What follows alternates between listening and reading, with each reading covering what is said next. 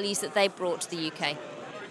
Well, it's a community that's made a huge contribution to British life over the last century, but it's also a community that has been steadfast in its advocacy of tolerance, of love, of understanding and of peace. And I believe that that message of reconciliation, understanding and a commitment to peace is one of the reasons that they're held in such high regard by so many people here in Britain.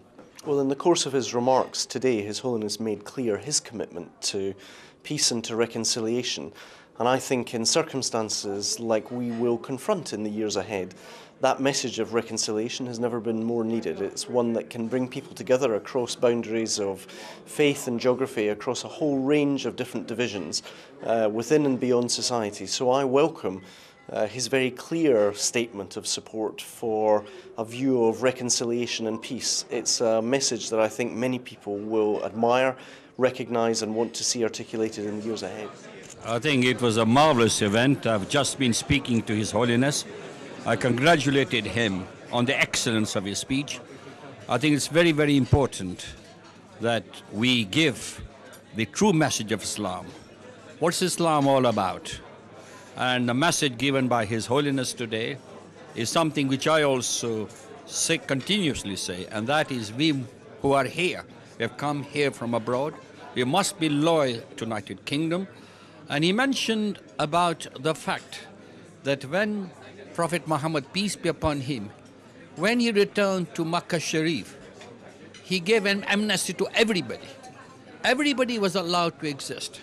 That is the true message of Islam. Forgiveness.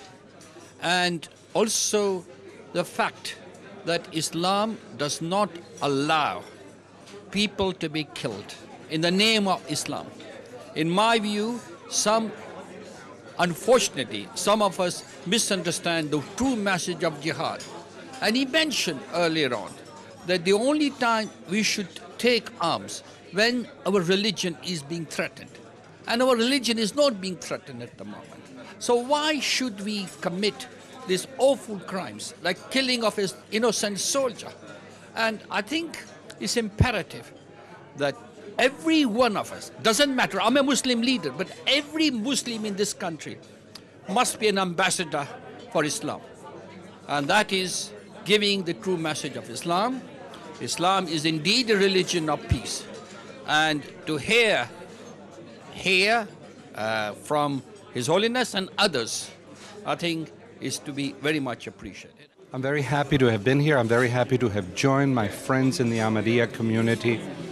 And I'm particularly moved by the power and strength of this occasion's message from His Holiness.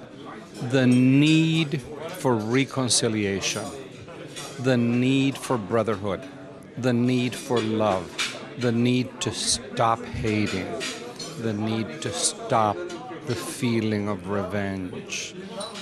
This human quality based on specific words in the Quran, delivered with great strength, is a source of inspiration, and I believe everyone should hear and should heed his words.